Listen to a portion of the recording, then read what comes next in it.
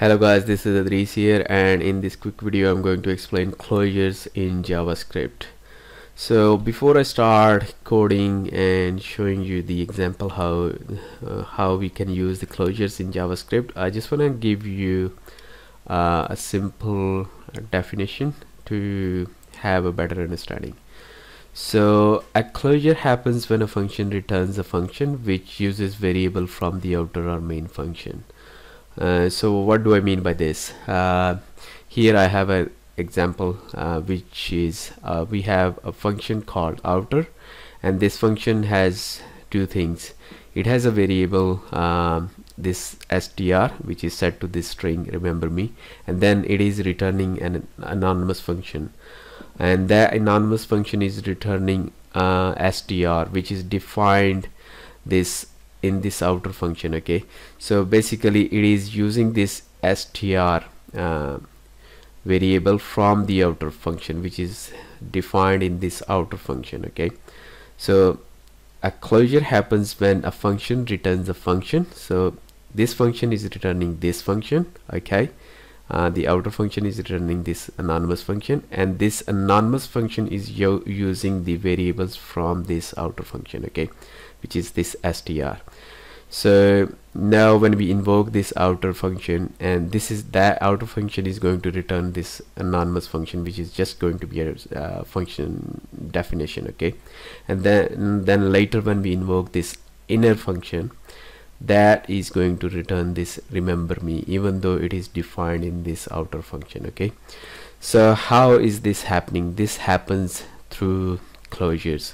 So to have even better understanding, let's jump into VS Code and do a example. Okay, so let's just do that.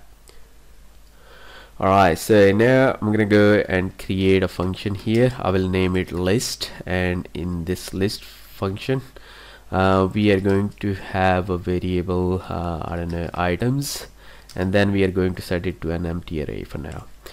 And we, in this list function, we want to return an object here. Okay, and this object would have two methods. The first one would be add items. I mean, maybe, I don't know. So this is going to be a function. Alright, and this can receive an argument. Okay, and then in here what we can do is basically items dot push. Okay, and then when we can put item here, if I can spell, I should have chosen a different name. Anyways, and then we're going to have another method. Okay, so that would be get items. Okay, and that is also going to be a function. Okay, and then we may want to grab those items and console log them. Okay, so we will do console log and then items. Okay, so now as we have this list function, we're going to invoke this. Okay, so because this is going to return an object with two methods, so we need to store it. Okay, so first I'm gonna go and do cost, maybe grocery list, my favorite one. Okay, so we will just do list. Alright, and then once we have this grocery, then we can add items to this grocery. Okay, so we can do add items. Alright, and we can pass I don't know, eggs. Alright, and then once we have that, oops, sorry, then what we can do is basically do grocery and then get item, or maybe print items. Should have name it print items. Anyways, so if we do this, it's gonna print out an array which has a value eggs. Okay, because we are adding only one item here. To make it even better, we can just remove this argument and then just spread out arguments, so we can pass more. Okay, arguments, and now we can do multiple items here. So maybe milk and bread. Okay, Alright, now we're gonna get the full array. Alright, so let me just explain it again quickly. So here in the list we have items array, which is completely empty in the start, and then we are invoking this list, and which has this this object, okay, which has two methods, which one can add items and the other one can print items basically. Okay, so now we are just invoking the list, and then we are adding some, and then we are getting back some. Okay, and we can also create more lists. Okay, so say shopping, maybe, sorry guys, I would do a lot of typos. Okay, so list, we are again we will do the, and now we can do shopping and then add items. Okay, and then maybe t-shirt, and then pants, I don't know.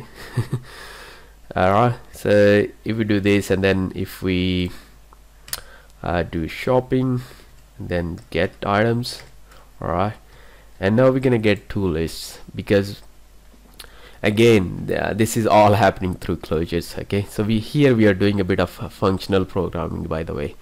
So first, when we do this, we are invoking list, and then we are adding items and getting items, and then we are invoking the list again, and then we are storing into this. So this will not, even though initially it is the same function, okay, but this is creating private variables actually. So they both lists, they both are separate. Okay, they both are private.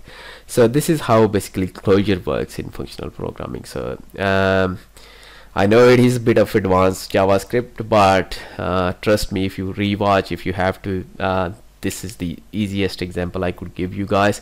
So very simple, it's very easy once you understand the definition. So again, I will repeat the definition of when we have a function which returns another function or object which uses basically variables from the main function or outer function. Okay, and this is where closures happens. Okay, and this is all happening through closures. Okay, so I hope guys this was helpful and you have learned from something from this video. So if you did, please like the video and remember to subscribe to my channel if you like this sort of videos for JavaScript.